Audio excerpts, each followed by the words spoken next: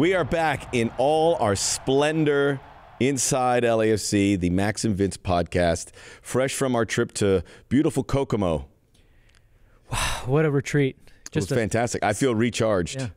It was weird that they made us be silent, though. Yeah. Like, we learned a lot, though. Wasn't it weird, though, in these, 2.5 weeks since we did a podcast, how everything's just accruing, and we're like, we got to talk. We're back on the phone and texting and saying, yeah, we have to. When should we do it? We picked a good day to do it. Well, people might be surprised we're back, right? Because remember, we were banging the drum because we said we think Bob Bradley deserves to be back, and so we were just sucking up to the club. But if Bob's not back, how did we get?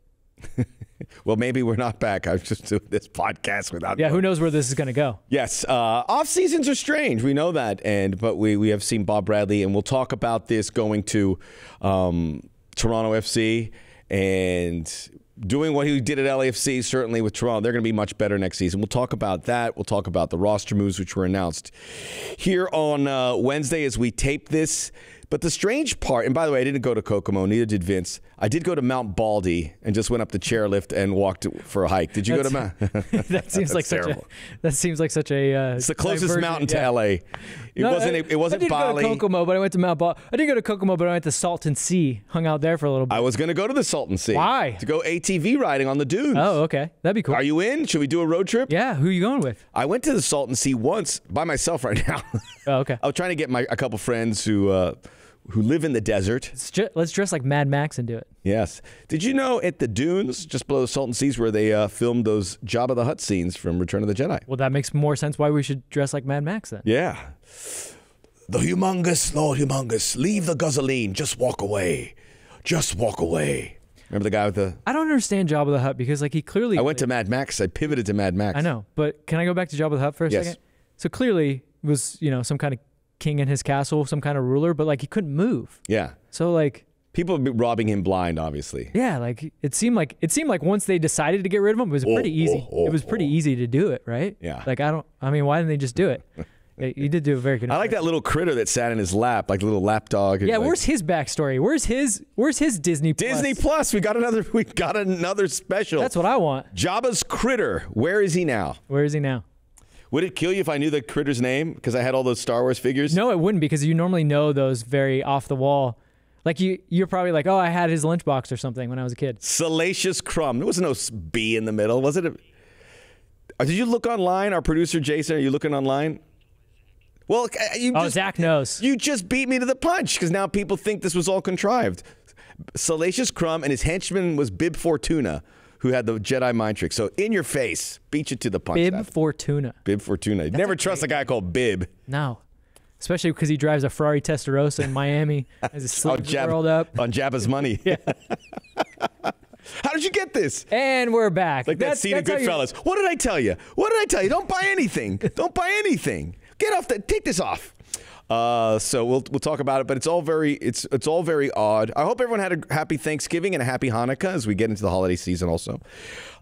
It's strange because this MLS Cup Playoffs are going on. We're in off-season mode, and they're wild. They're wild.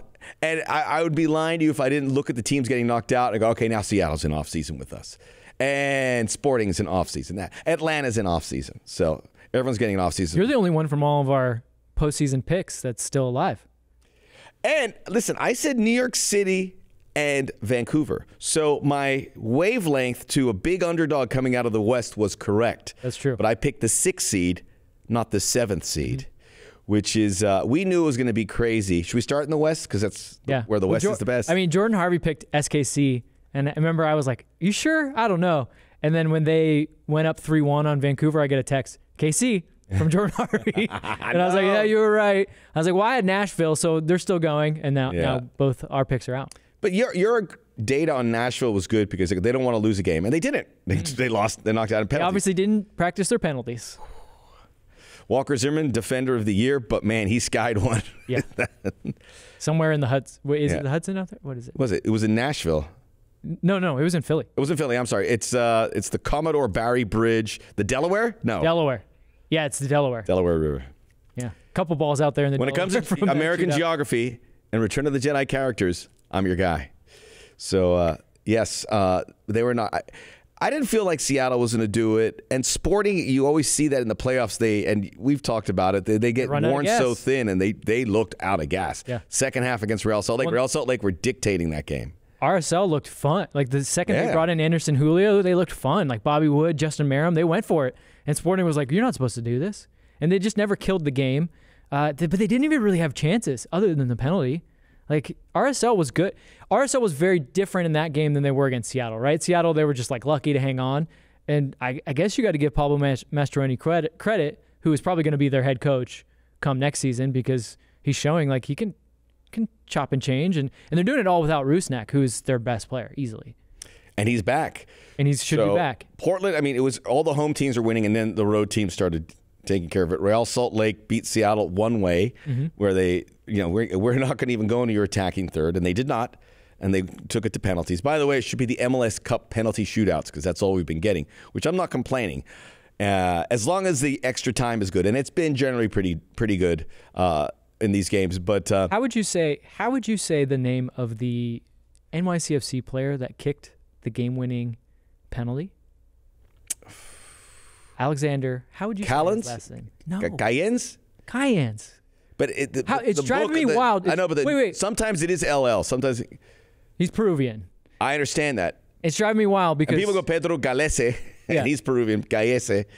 It's driving me wild because Stu Holden and John Strong are on that call. I'll give John a pass, but Stu Holden is a part owner in what team? Mallorca. Yeah, how do you say that? It's Mallorca, right? Not Mallorca? I will say this. We got to look at it, because sometimes the players say you can pronounce it this way in the press guide, and you got to pronounce it. Well, you and I both talk to players. We'll go like, "Hey, we want to know how to say your name," and they go, "Hey, it doesn't matter." Yes. And you go, "No, can you please?" No, it doesn't matter. How do you got to do it Sean Connery style in The Untouchables? How do you pronounce your name? No, before you changed it. Alexander Cayens. It's a good show. That's what it is. So, and John Strong is meticulous with those pronunciations, so I get the feeling that maybe it's spelt out that way. I'll give them the benefit of the doubt. There are some teams that will actually go out of their way to put the pronunciation on the player profile page. His does not have it. But so if that doesn't have it, then you got to pronounce it phonetically. I'm almost positive it's Cayens. I agree with you. Because I reached out to a good friend of the show, Andrew Quirk, who used to work at NYCFC. And he said Cayens? He says Cayens. Well, there it is. He says. If Quirk says so.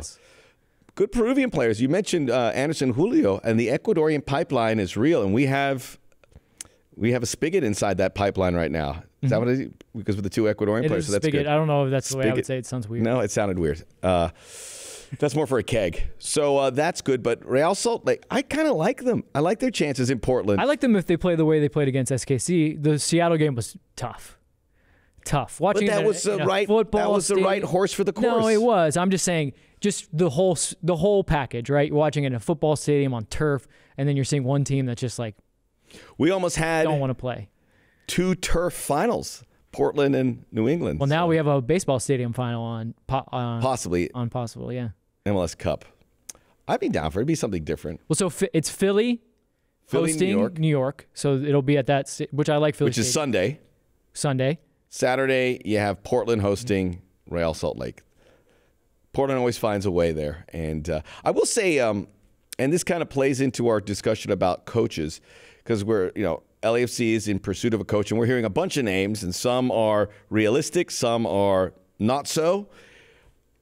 Look at the coaches that are performing well in these playoffs and get an idea of the kind of coach that you would need in Major League Soccer. So you have Jim Curtin, kind of went through the process under the Bob Bradley tree, got a head coaching job pretty early on, has taken the most of it. Yep. Paulo Mastroeni, same kind of situation. Both with very good backgrounds as players in Major League Soccer, translating that into a coaching career. Gio Savarese, not American, Venezuelan. But played here. Played in Major League Soccer, went through all the processes in American soccer to get that job. Ronnie Dyla is the one outlier. Which is the exception that proves the rule. Right. So which is good. But you had Bruce Arena, who's obviously in them. Because the point I'm saying, when you're looking at these coaches, and I truly believe this, the foreign coaches will provide your occasional breakthrough. But like in any job, when you want to be successful, you've got to lean into what you know. You've got to lean into your phone book and the contacts you have. Okay, I make a trade, and I know so-and-so here and so-and-so. I played with so-and-so. you lean into all of this for scouting and everything, and obviously you have a staff, but generally MLS staffs are pretty thin. Yeah.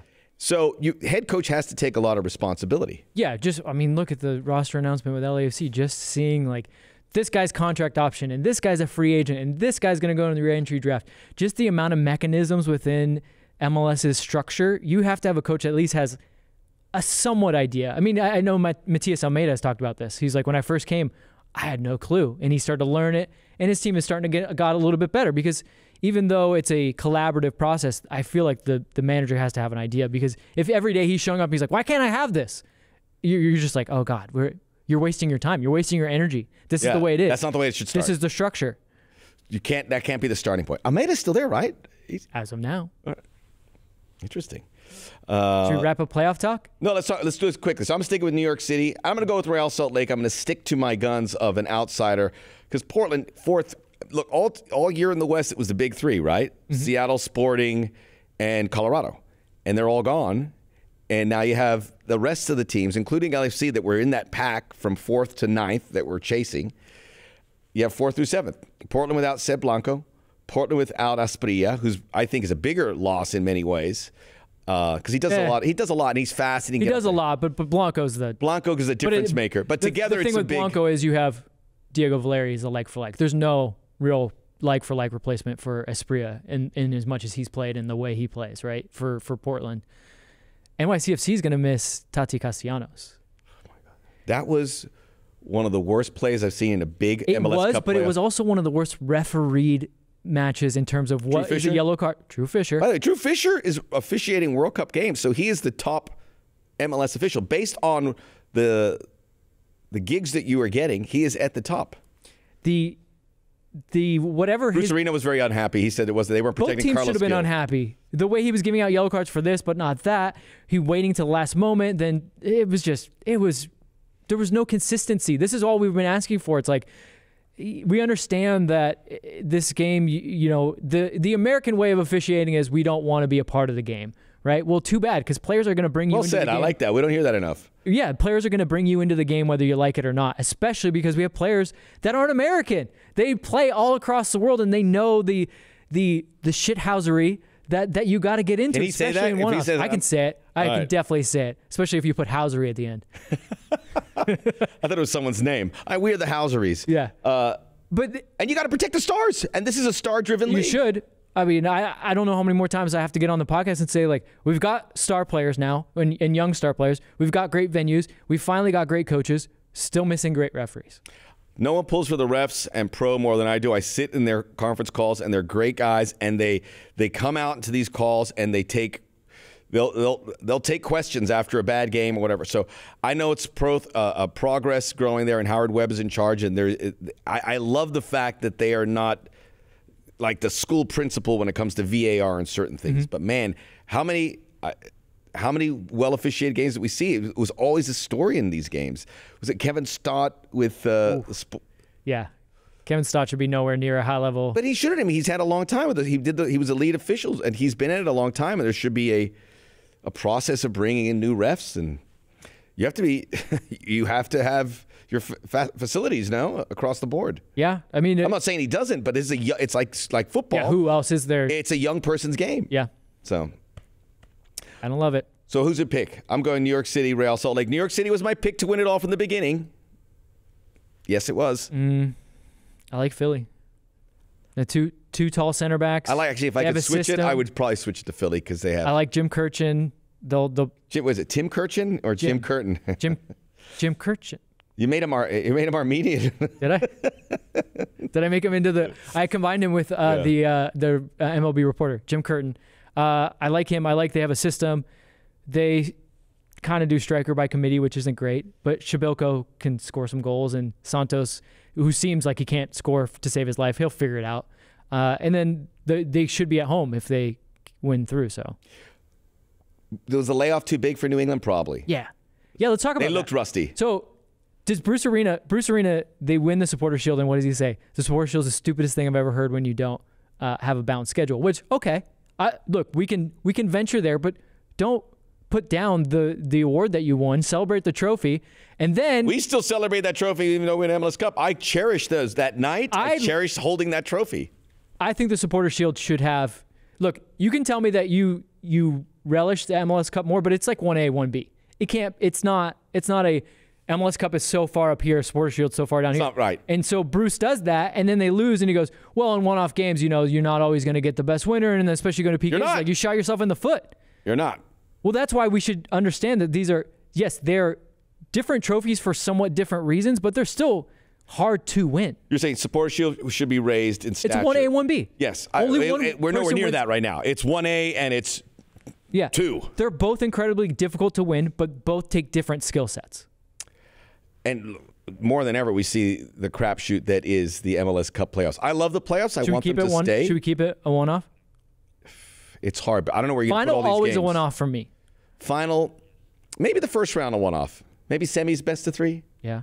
Maybe. Well, look, maybe protect those higher seeds. I wouldn't mind They're going to expand the playoffs. It's going to be more than 7 teams. I wouldn't mind the first round being a one-off if it gets us to.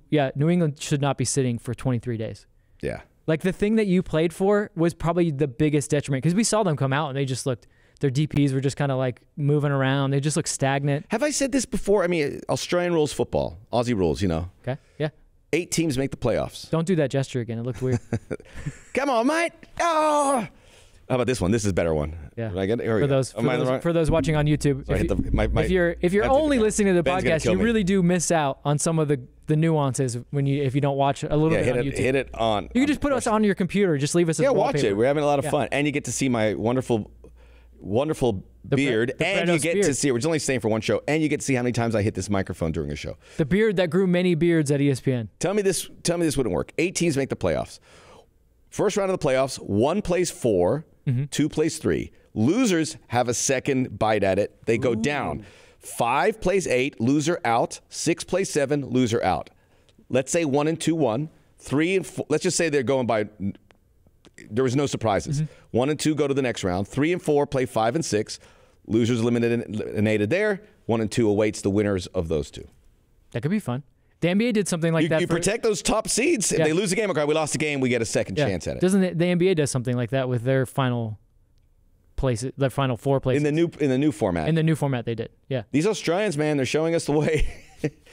Many miles away from all of us, but they are showing us the way. They're tinkering far away. Tinkering. So possibly something that could work there, and you protect it. But food for thought. And the Supporter Shield, this plays back to LAFC. We're all disappointed that year, but it's hard. New York Red Bulls won Supporter Shield after Supporter Shield. FC Dallas won They never made MLS Cup. It's not the same thing.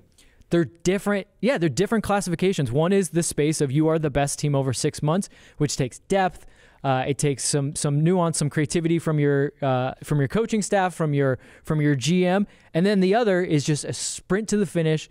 It's what Portland's been good at. It's like, look, we can be not good for 70 minutes of this game, but in the most important moments of the match, we're going to win no matter what. We're going to put our backs against the wall. We're going to win no matter what.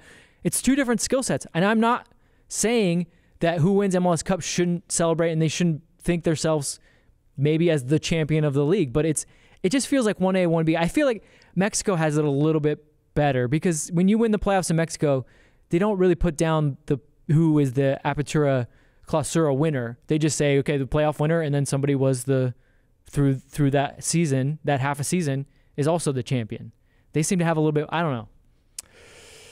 How about the Supporter Shield winner plays the MLS Cup winner for the title? I would love that to start the season. As like a charity shield. Community shield. Which they did there in the year the MLS is back, right? They did that. They didn't have like a trophy. They were the first game to Let's do it. Right? That's right. You're correct. They should do it. So we have our picks. I like Philly. I'll go New York City FC, but the top 2 teams in the East are out. The top 3 teams in the West are out. So there you have it. Yeah. Roster moves? Should we go to roster moves? Let's go to, do you want to keep talking about the MLS Cup playoffs? Everyone's just I think that was pretty thorough. I don't care about the playoffs. I just want to hear about roster moves. We haven't been here for long. We have a lot to talk about. Yeah. So I'm going to read it here. So they have exercised the contract options on Danny Masovsky, Carlos Vela, who had the option, Eduardo Atuesta, and Bryce Duke, and Sebastian Ibiaga. Declined options on Jamal Blackman. So that's obviously in the goalkeeping situation. You're looking, is that an option? Probably not. Maybe he comes back in some way, shape, or form, but no. Danny Crisostomo, Alvaro Quesada, who's exclusively with the Las Vegas Lights. They'll be eligible for the MLS he was on the bench entry draft. Yeah. I think Jordan he did Harvey, make his debut at one point. Jordan Harvey, Raheem Edwards eligible for free agency. We had Jordan here. We could talk about where he wants to go, but it sounds like he wanted to still play a little bit if he gets the right opportunity. He was very much conflicted on what he wanted to do. Pablo Cisniega out of contract, and the loan for Michi Galina will expire. He did get a couple appearances for the club. 25 players under contract, one goalkeeper, Thomas Romero, and then all those we mentioned. So we should start with Carlos Vela. Yeah. So before we go to Carlos, because Carlos is going to be one everyone wants to talk about, I think the picking up the option of Sebastian Ibiag is very smart. It was nice because I was honestly going into it. They probably don't. He's an Normally MLS. they don't, right? Get a little more expensive. No, they're not expensive, but in comparison to what else is out there, for a guy who's not really a lock-in starter, so that was nice. When we had Jordan here, he sung his praises. We didn't completely not preempted. We need MLS campaigners on this team. Yeah, and I think they're learning that. They learned that kind of the hard way. I think they're learning that more. I feel like, as we've been saying, there's going to be a lot of changeover, but I think one of the things that might be different is a few more vets in there, a few more Jordan Harvey types, Steven Beitashour types that know, and Sebastian's a good start there. Jamal Blackman, I would have liked to have seen a little bit more. It was weird timing for the time he came and didn't do enough. He didn't do enough to warrant what his option probably was. And it was kind of throwing the baby out with the bathwater. We're starting new, so let's look at a goalkeeper fresh and new. But goalkeeper search continues. Thomas Romero's the only keeper now on there, and it doesn't mean he's the starter because obviously he was replaced by Jamal Blackman, but that's going to be on the to-do list for the offseason. We'll be here on Inside LAFC, the Max and Vince podcast, along the way to let you know what everything happens because it's going to start churning here now that the business of the club really officially begins with these roster moves. Mm-hmm. So there you have it. It's not a fun business when you make these relationships, when you cover a club as closely as we do. It's not a fun business when you see guys either have to reconsider what they're going to do in this sport or have to pick up their family and move somewhere else. We went through Beitashour, we went through Walker, all these guys. It's this process is so weird. I mean, I know it's weird because there's always turnover in football in general, but this is so kind of artificial, right? Like MLS has more turnover, I feel like, than any other league every year because of these contract options. I got to look into that. I don't love it. Like if you want to release guys, stuff like that, I get it. But this whole like option, not option, out of contract, this guy's a free agent, too many different tiers. Like we need to just simplify it a little bit more. It's exhausting. But yeah, because it is exhausting. And sometimes a little bit of money to keep a guy on there, and like we're going through this whole process where and it's not like a club wants to keep some of these guys. It's not like it's as exciting as like NBA free agency. I mean, I know everyone's really excited to see this roster come out, but then you see it and you go, okay, that made sense. That made sense. And then I guess the only big one is we can talk you through what's going on with Carlos, but not every team has that. Correct. And it's a unique circumstance.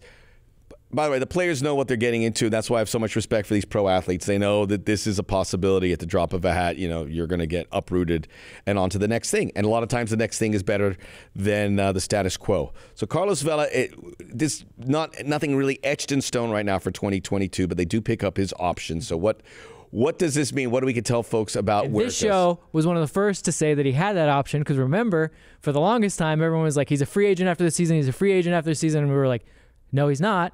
We did our homework. We talked to the right people and they said there's an option. And then lo and behold, in the last week or so, everyone reporting, oh, Carlos Vela, we've learned that there's a team option that they might That's right. They might That's have. how we roll. So what does it mean? So Carlos Vela's the team option, what you have to know is options are different, right? So Atuesta's team option is for the entire 2022 season. So for all intents and purposes, he could play with LAFC through that entire season. I still think that they're looking for things for him. It depends on what his will as a player is. Does he want to continue on to Europe? Does he want to go somewhere else? They'll look in January to try to find him something because within that year window, that's when you exclusively own his rights and you are the one that can negotiate that transfer. Carlos, his contract runs just through the summer. So it's a little bit of protection for the club because no other club can negotiate with Carlos without us knowing, right? We can give permission, but we have first right kind of a refusal in this way. So basically it's only a step. It's a step towards some kind of conclusion, which is a new contract with LAFC or he moves on somewhere else. And if he was going to move, it was going to be in the summer. Winter market.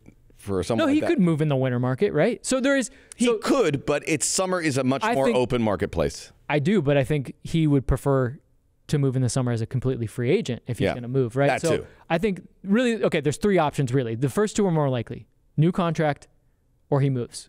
Whether it's a trade, transfer, or he moves in January. The third option is he could still play, and then, yes, he just ends up leaving in summer.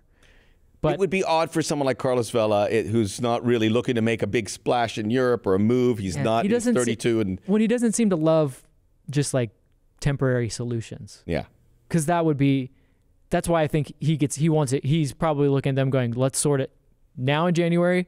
I'm done. I'm here 2-3 more years, play out my contract. I love LA, or let's find a good destination for me that works for both of us. You have the 3 DP slots. He would occupy one. There's no way to buy him down for his. The only way is if he signs a contract. It's more for the younger players. Like if there's a younger player, they bring in a DP like Diego Rossi. This new under 22 rule, maybe they can make it work there, so they could get a DP to have a more experienced player, if that's a direction they want to go. So if Carlos were to sign a contract of $1.6 million, right around that figure, you could buy it down. He could not be a DP. And it's not going to come down that. Probably not. He's probably. I'm going to guess ballpark. I don't know any real numbers. Between $2 and $3 million. 2 and 3, I think. So he'll get a little drop down. Now keep in mind all those people that lose their mind when they're like, "How is Carlos making the most in the league? He doesn't even play. This hurts us." That money is once you go into DP territory, it doesn't matter. It doesn't affect really the rest of your roster. It's just how much your group wants to spend. For the 22 under 22 initiative, a player can't make more than the maximum budget charge, which I think is around $600,000. But then the transfer fee can be.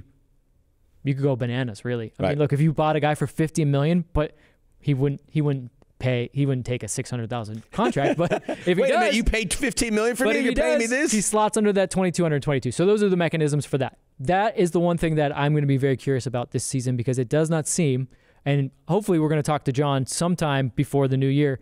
I would like to ask him about that. Are we currently taking advantage? Or is like Sifu or Cheeky? Are they under the 22 under 22 initiatives? And if they're not, how aggressive are you going to be? Because we saw the team down south, the Galaxy, were very aggressive. Didn't work out quite as well. I mean, I think Jolovich is a good player. I don't know how they feel about Cabral, who's like a full DP. So it's hit or miss. All right. It's hit or miss. I like him. So it'll be interesting. But yeah, Carlos, I would say, look, what was my prediction? I think Carlos and Brian are both back. I think Carlos stays longer. So Brian would seem to be the guy, summer marketplace. There would be at least a lot of interest the way. But the only place where it gets weird is the World Cup's in winter. Are they going to make the World Cup? I don't think they make the World Cup. They had a horrible window. If Uruguay does not make the World Cup, he's definitely gone in summer. I was looking at the South American teams and who would. So Ecuador is going to make it. We'll see if Cheeky and Sifu are part of that. They're going to make it. The goal differential, Ecuador's a +10. Uruguay's a -7. Mm-hmm. This is the worst almost of anyone other than Bolivia and Venezuela. So I don't know if they're having a weird transition between the old guard and getting Suarez and Cavani, who you want to keep in there and get these young players, which they have a boatload of. Right. And now Tavares is gone. Yeah. 15 years in charge. 15 years. So I don't know if that's going to do it, but we won't know until, probably March if that's going to be the case. But he had a really good bounce back when he was here in these last few games, and he's playing significant minutes for Uruguay. So there's going to be a marketplace if the marketplace gets better, which we hope it does. Mm-hmm. But who knows with new strains and.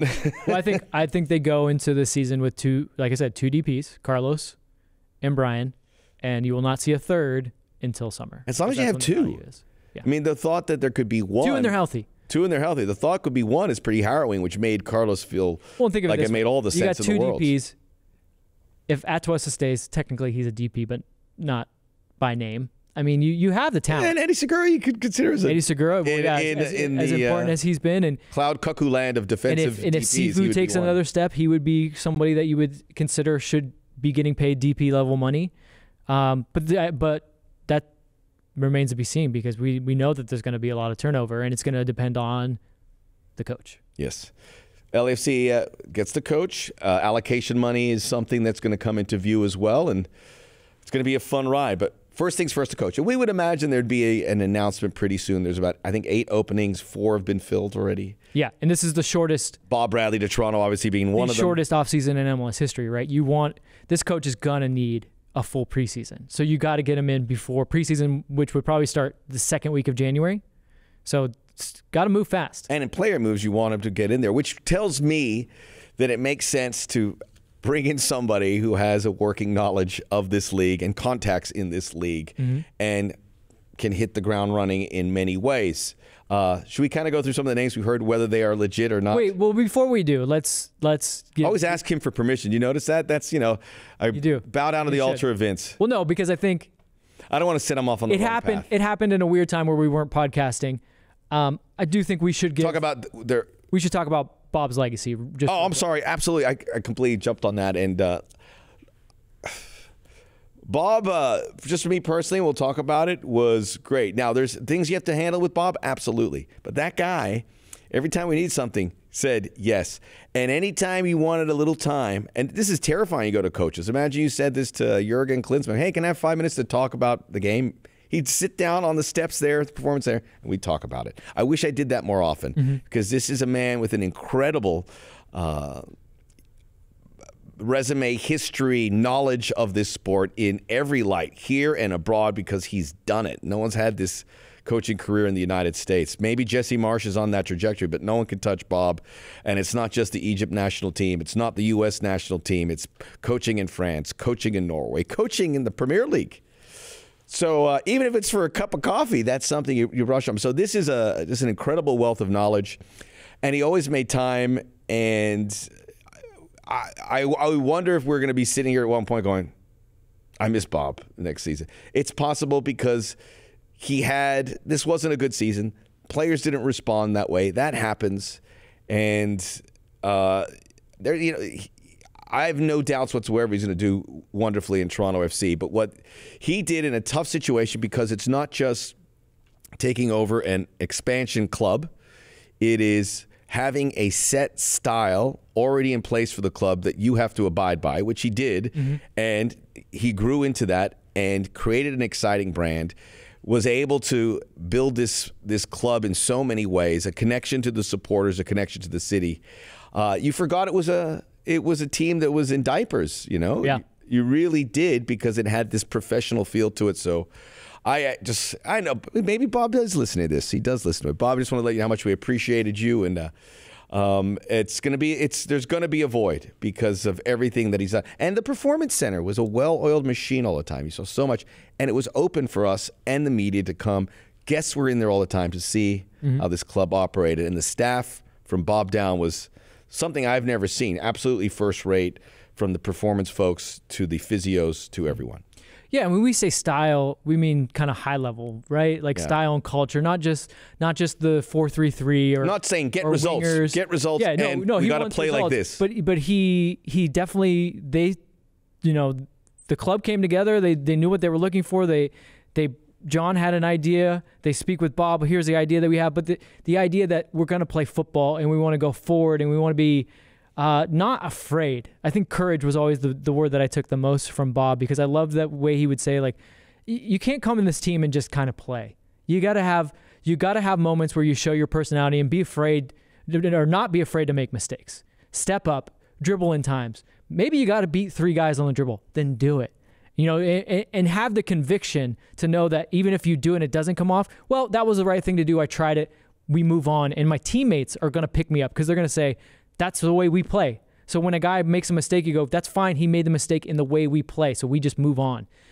Bob had this ability to cut through cliches, which was the best. Made me a better interviewer. Yes. Bob took as long as I've been in this game, I mean, a lot of players have said this to us. They felt like they understood football, and then they thought that they realized that they had no idea, and Bob took their level up another. And for myself included, I feel like I kind of understood MLS, but his worldview and the way kind of teams work in the world, and the way he was able to cut through the BS and the cliches, like, oh, we deserve better. He's like, no, this is what happened. In this moment, this happens here and this happens here. And I know that rubs some people the wrong way, because they want kind of a more like, hey, we'll do better. Hey, we're here for you, heart of the city. And I get that. And Bob got that too. But some days, man, he's just like, this is just what it is. And honestly, we don't have yet the infrastructure from our media in place. I know people want all these coaches to be challenged. Like, they want you and I to show up in a post-game press conference and be like, why'd you suck today? That's never going to happen. It's not possible. It's just not. Like, maybe, but we're not close to it. Well, no, it's never going to happen in that way. Like, they want it in this way. And Bob made it tough because he would literally in the first 2 minutes kind of tell you, like, this is how the game went. And I would always tell people, thoughts. Well, I always tell people, listen to those opening thoughts. And you can ask him a question to clarify, but really you don't need much more, because if you then bring up a question, he'll say, I just told you that. And that's the worst thing to hear from a coach. I literally just said that. And you're like, yeah, okay, I should have been listening. So he made you listen. He gave you tools to think about the game. Didn't always have the right answers. But he definitely had answers. You think he did that opening thought to say, okay, I'm not going to get any questions because I laid it all out there. I'm still going to get questions, even though they're repetitive. I think he was trying to give people some things to think about and some questions, because invariably Bob would say, okay, in this moment, this happened. There's a turnover there. Can you do better in that moment? Can you be sharper in this moment? And a lot of people, to them, that seems high level, but really he's giving you the detail that you can write about, especially if you're a writer like myself, or if you're a pundit.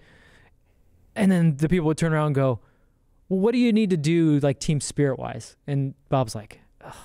It's like, that's the cliches. That's the BS. Like, the team, I liked when he always said, well, you just go back to work, because you do. You always go back to work. No defeat should be so crushing that you turn around and you just go, oh, chalk it all out the window. We're not doing this anymore. And maybe that rubs some people the wrong way. They wanted the full changeover. They wanted Bob to be completely different, but that was never the brief, right? John and the club owner said, this is the way we want to be. We want to be exciting. They bought into that. They got a coach that bought into that. So if he were to then turn around and go, oh, we're going to soak up pressure, we're going to defend with 9 guys, we're going to have just 1 guy up top, it wouldn't have worked. But Bob, and then just from the things that he did, he took a Carlos Vela, who we all now know and love. And yes, he's had his injury years, but he had that 2019. That was not a given, right? I remember when LAFC signed Carlos Vela, I was like, that's a really good signing for the city, for what they want this club to be, but question marks. Carlos Vela only had a couple years where he seemed really turned on. So Bob was able to take a star that, in many respects, from many people's perspectives, supposedly didn't care about things. And he turned him on to football. And he got Carlos to buy in, to play with teammates, to play with guys that were they were of lesser talent than him. But he got him to buy into the team aspect. And then on the flip side, he was able to make other veterans better, the Jordan Harveys, the Steven Beitashours, the Walker Zimmermans, made them better, and took some guys that we'd never even heard of. Mark Anthony Kaye, Latif Blessing, to a regard, Atuesta. Like, he did all the things. He did all the things you want a coach to do, right? He could coach stars. He could coach veterans and make them see slightly different and buy into a concept. And he made players better. So now when we go and talk about other coaches, in a lot of ways, I will judge the coaches on what they do kind of on that, because I feel like he ticked every box. Because there is a lot of coaches that they don't coach players per se. They're raw guys, and it works for them, but they don't. And he gave these guys an opportunity to really take as a coaching staff, from Mike Sorber and Kenny Arena and Ante Razov, where they really were delegated a ton of responsibility. You see that in the trainings, you see that in the games, where they have direct communication to certain players. Zach Abdel, where they are on the hook for that. Mm-hmm. He's going to be the overseeing umbrella, but he has complete faith in them. And to your point, every single one of those players, bar a couple, improved, and whether they're here at LAFC or somewhere else, are taking those next steps. And I think Mark Anthony Kaye is a tremendous example. A guy who was in USL, identified and crafted. And Mark Anthony gets the majority of the credit because of what he's been able to do personally. But that was a story that may not have happened without that energy of Bob Bradley behind it. And with the guys from South America, which you have a huge cultural gap, they by and large have had those moments, and they're still very, very young. They're still growing into that, but I know that time with Bob will benefit them. You and I know plenty of coaches that would have been offered somebody like, let's just say, a USL player, and said no, because I'm a professional coach. I need professional players. I need players on my level. I don't have time to hold guys' hands. And I'm not saying Bob held Mark's hand, because to your point, yes, Mark deserves a lot of credit because they do throw the whole book at him. They don't hold their hand. They're basically like, sink or swim, kid. But they do sit with them. I mean, I remember sitting with Mark and talking with them about making half turns. Yeah. Something as minute as taking the ball in the half turn. And he said something to me one day. He's like, yeah, you want to do it in 2 touches. I go, 2? Don't you, it's like 1, inside, the back foot, the front foot, go forward. He goes, no, I mean, if you can do it in 2 touches instead back of 3, foot, go. Yeah, you can go and you can save yourself that much more time. And I asked Bob one time. Game of inches. Well, and then I went to Bob one time. I go, can you tell me more about that? He goes, don't get into that. Like, you're getting into the weeds here and you're getting really inside baseball. He's like, but yeah, I love that expression. Those are the things that we teach. He's like, and that's what we do. That's how we make players better. If we can make them just that little bit better. And I just thought that was great because I don't think a lot of coaches. I've been around coaches. I've been around the Bruce Arenas. I've been around guys, and not taking anything away from Bruce, but at least to us, he did not make a forward, persona of being someone that was talking to players in that level of detail. And Bob, the old dog new tricks philosophy never applied to him. It's about where is the game headed? Mm-hmm. How do we adapt? How do we get these things working where I can make a team look like we see in Liverpool or Manchester City, which is very attractive to watch.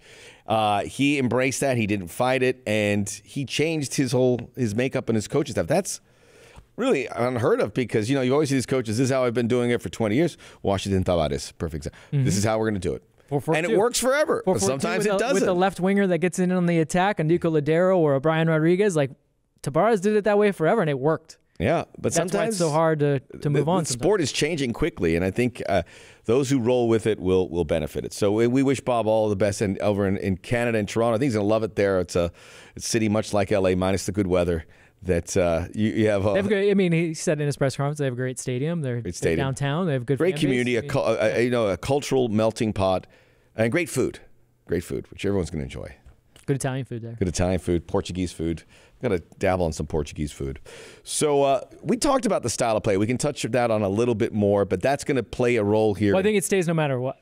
Stays no matter what. There's no consideration. I mean, so John Thorrington's out there, and they're talking to these guys who go, okay, they're probably identifying guys that cater to that. And guys who don't, even though they're bigger names in so many ways, probably will not get that consideration. Maybe a meeting, maybe a conversation, but they're going to stay true to that because without that, this all kind of comes apart, to not have a team with that vision. If a coach comes in and their first high-level thing is, oh, well, this is how we work against the ball and this, they're probably not going to make it. You got to be a coach that comes in and goes, we play forward, we play fast. Maybe we do it in a more direct way. Maybe we do it more via the wings, which would be different from Bob, who wanted to play more centrally. But it's going to be about getting the ball forward, scoring goals, and being courageous. So whatever coach that comes in will have to have their system be within that, because it's not just about Bob, and it's not even really just about John. Everything's always been a collaborative effort between the style.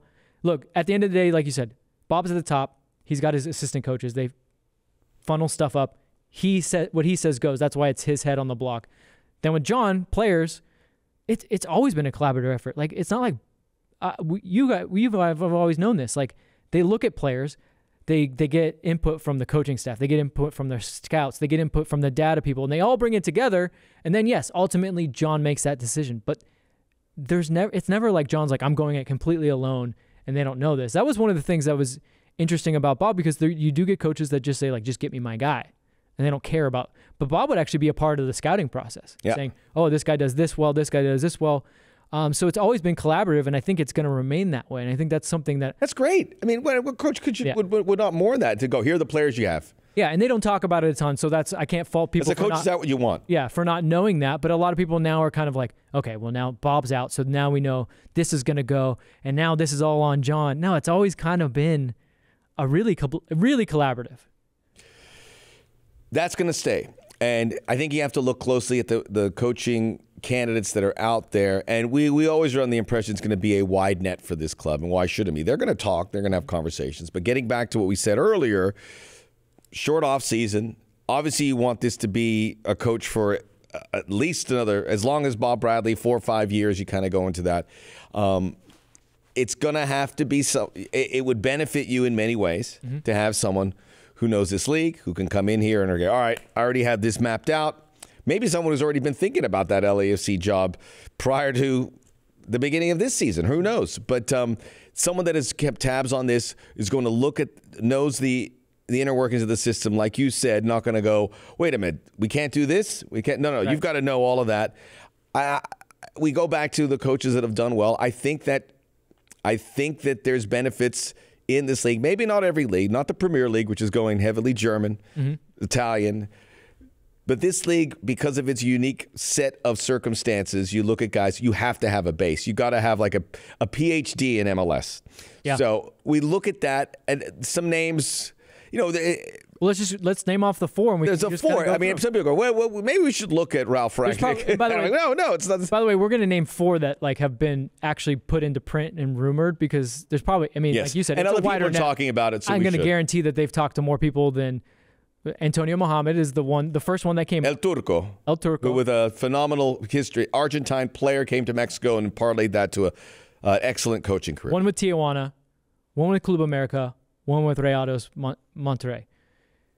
An interesting coach because he wins everywhere he goes, but goes a lot of places a lot of times. He doesn't spend a lot of time there, which seems to be the way of Mexico. I can't really fault him for it per se because it seems like in Liga MX, it's like, move this guy, now this guy's available, him over here, them over there.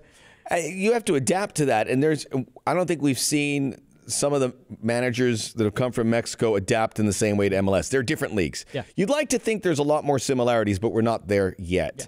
So the business of Mexico and how that works, certainly different from Major League Soccer. So I don't think you can lean into that and say, okay, that will help the transition. Yeah. Because otherwise than that, El Turco does not have MLS 101 under his belt. He'll know the player pool, but he doesn't know the mechanisms, right? Yes. And if you put him on like a spectrum of coaches where there's the ultra detailed tactical coach, and then there's more of the man manager kind of the spirit, the character, the culture coach. He's more, to me at least, and this is why I reached out to people on Twitter. I was like, tell me more of his tactics, because everything I've seen, he's more about the enthusiasm, the passion, the hard practices. Yeah, hard practices. We punch guys in the face, which makes sense. It's a very Argentinian, almost Bielsa-esque way, although Bielsa is very detail-oriented. But that machismo, he seems very much to be a part of that more so.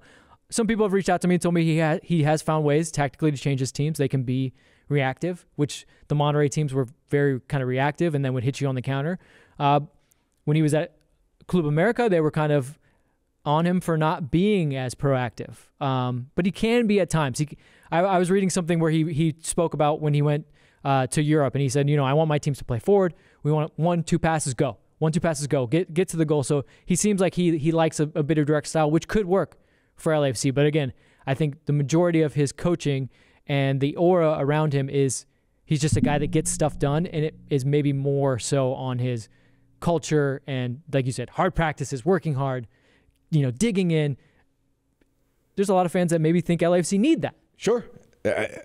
I would tend to think that that's worked a lot of times. Now, his last coaching stint in Monterrey did not go that well, kind of flamed out a bit. There'll always be a job for him in Mexico. He'll always get back in there if he wants. People are screaming for him, as is. So he will be someone that you have to compete for, I would imagine, more so than some other candidates. Oh, yeah. He's definitely never backed down from a fight. So if you're not ready to go, he'll let you know. That would be very different. And that goes for players. That goes for the rest of the coaching staff. That goes for the front office. I mean, he's going to be ready to go. So that's the only, I guess, not so much worry, but you get what you pay for. And so let's go to the next one. Juan Carlos Osorio, which was the first name I thought of when I heard Bob was LAFC was parting ways with Bob mutually. Colombian. Relationship with two figures within the LAFC system. Coach Juan Pablo Angel at the Red Bulls took him to an MLS Cup, which I actually broadcast that Western Final. Actually, it was they played at Columbus Crew at what is now Dignity Health Sports Park. So there's a relationship. I don't know how great that relationship is, but he also coached Mexico at the World Cup with Carlos Vela, who scored a goal in the game against Germany. In the German game, he convinced Carlos Vela to basically shadow Toni Kroos. Yes. It worked. No, it worked. That's what I'm saying. But I can't even imagine to come to Carlos and be like, you're going to have to kind of sacrifice yourself for the team. Yes, you'll be the outlet in transition, which he was to kind of help for the goal, but he spent just a lot of time chasing around Toni Kroos that game. It worked. Now, in moving towards the modern game, he is one of those kind of analytical type guys that will go in there. And I've had the wonderful fortune of sitting down with him, and he makes as much time as you want with him, and you hear him kind of, for lack of a better expression, geek out about it. He goes, "Oh yeah, we like to do this." So he is a guy that is looking forward, learning from this modern game as well. The MLS ties are a big positive. I would imagine it would be. It'd be crazy not to talk to him because of those contacts.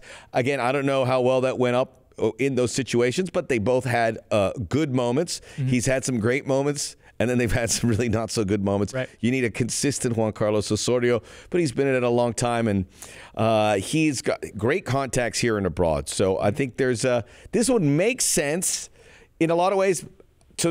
In a totalitarian, totally area, I'm not sure. Well, everyone's going to base their perspective of Juan Carlos Osorio similar to the way they did to Bob, based off of his national team tenure. So they're going to say, well, if you liked him for Mexico, you're going to love him for LAFC. If you didn't like him for Mexico, you're going to hate him for LAFC. I would say that's apples to oranges because the national team setup is so different. And yes, I think maybe he tried to coach his national team too much like a club team in making rotations, things like that. You got to rotate in MLS. You got to rotate in a long season. I mean, look at Peter Vermees in the Sporting KC team. They should have rotated more. So a lot of people are going to knock him for his rotations that kind of kept Mexico from being a more cohesive animal and getting to that fifth game. But I don't. El quinto partido. Yeah, that's one suggesting el quinto partido. One of your favorite phrases? It is. It was actually a great jam by this Argentine vocalist named Carlos Vela. Yeah. Check him out. You can probably get his music on iTunes, but it's an excellent song. Is it free on iTunes? It should be. It should. It did very well. Should be. So those are the two main. So both Antonio Mohamed and Juan Carlos Osorio, highest of highs, kind of lowest of lows, and they can do it in a really short span. So those are the two most experienced coaches that are kind of on the rumor mill. Now we kind of switch to coaches where we don't know exactly what we're going to get from them. But we do know that they're already part of the setup. Steve Cherundolo. Who we know nothing about the coaching staff. I don't pry. I don't ask questions. I'm not here to break stories. You're not here to break stories. I don't want to. And we have been on the phone trying to get our interview set up with John Thorrington, and he's been so busy. So we haven't even had a chance to even delve into They're knee deep in a coaching search. So far be it from us to sit there. We'll find out when you do, maybe a little bit before. But we were going to find out. But to me, this is the one that makes the most sense.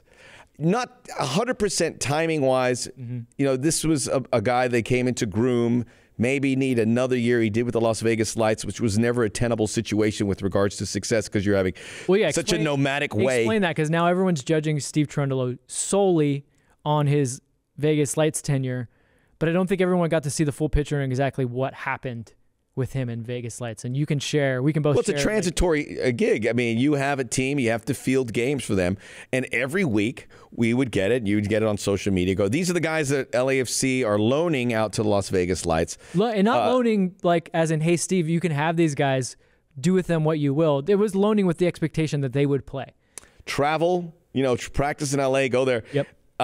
And kind of put together a side with those guys that are currently on the Las Vegas Lights team. Basically, he's training with a group. Then there's the first team group, and sometimes there's some interchange, but most times he has his small group that he's working with that usually would train after the LAFC group. And then to your point, between 4 and 7 guys every week would be given to him, told basically to be slotted into the lineup. So he's never getting a cohesive group. So that's why it's hard to judge him. I do agree with you. I would have liked him to have another year of being the guy, making the decisions, thinking of what his coaching process is. But, I mean, well, we talked about professional teams are diving into Jim Curtin and Pablo Mastroeni, who all went through that process. To a lesser degree, he's done that. But a guy who has an incredible wealth of knowledge from what he did in his playing career, got his coaching licenses in Germany.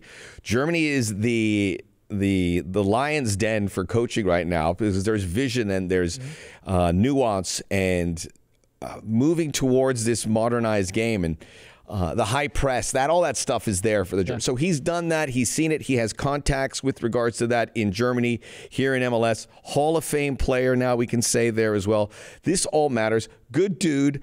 did get something out of these Las Vegas Lights players that LAFC leaned into. Mamadou Fall certainly at the top of that list.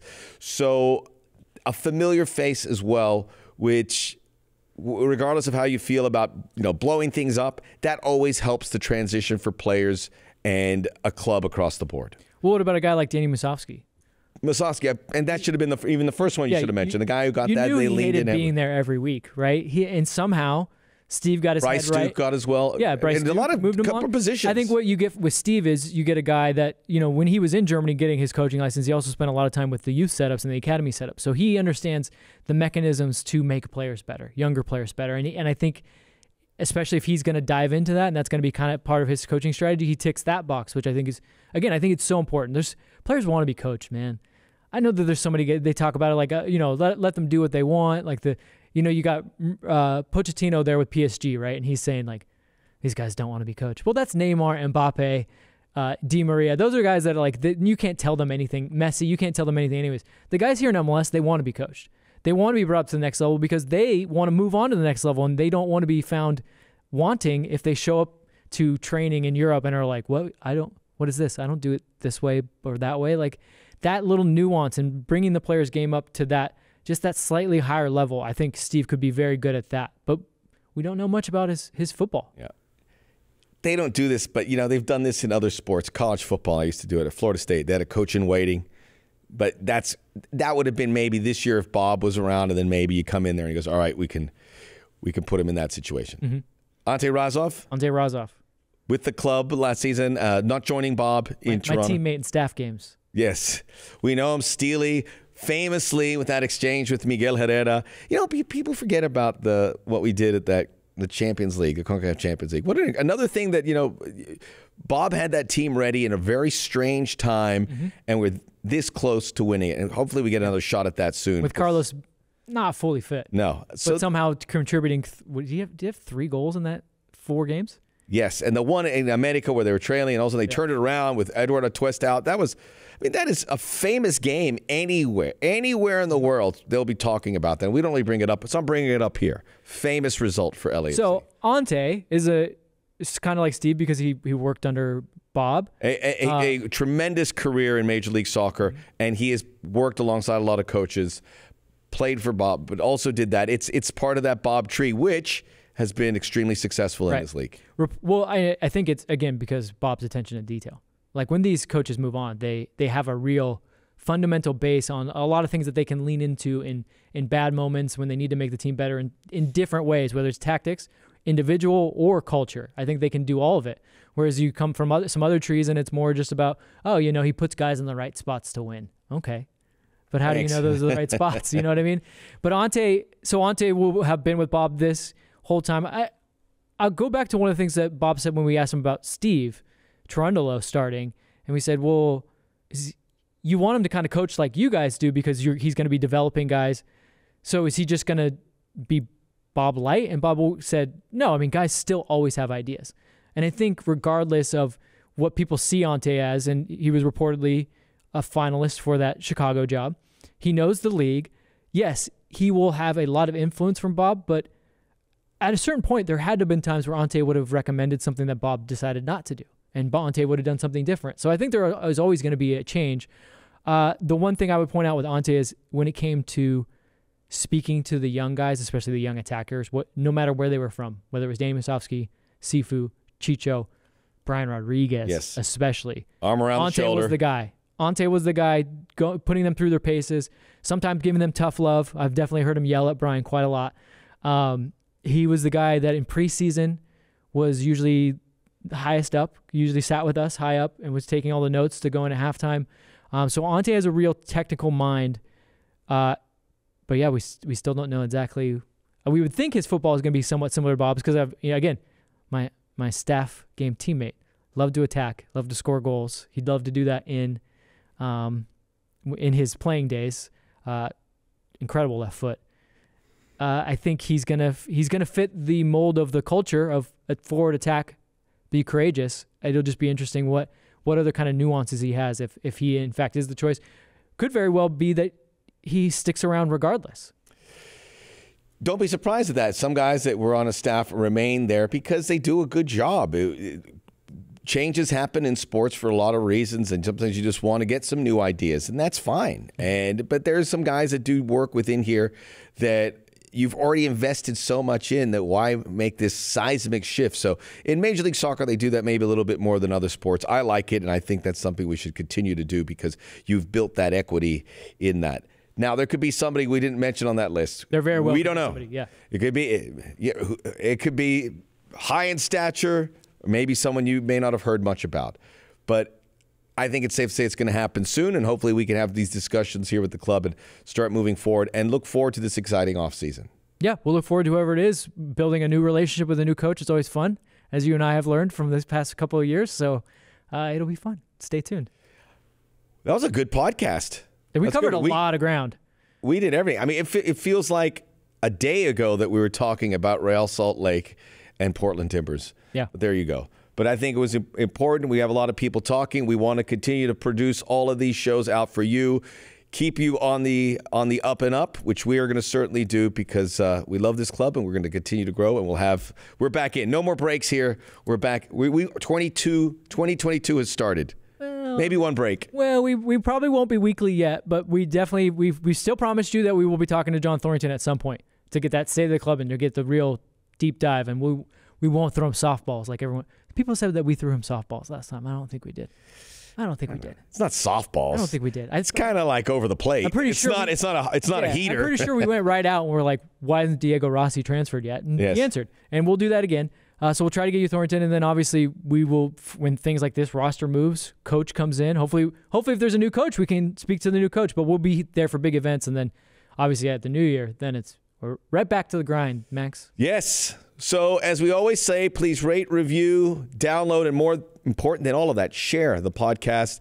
A lot of folks listen to our year end. I think it was one of our best performing pods. A lot of folks listening to year end on the podcast. A lot of people watching it on YouTube. And if you watch on YouTube, follow LAFC and follow 110 Football on YouTube and leave comments, and maybe Max and I will hop in. I will get you. I'm going to check and I'll respond. Max spends I enjoy a lot interacting. of time commenting on his own personal thing, so I guarantee you he'll jump in for this one. I do. Soccer OG. Check out the Soccer OG. Soccer OG podcast, and check out the Soccer OG on YouTube. You Kai Kamara. Max Bretos. Yeah. Kai Lovely Kamara. guy. You have Kai Kamara. Take a listen to that. And I'll be heading out to Pappy and Harriet's for a show. Reverend Horton Heat, Christmas time. Get your Christmas parties in.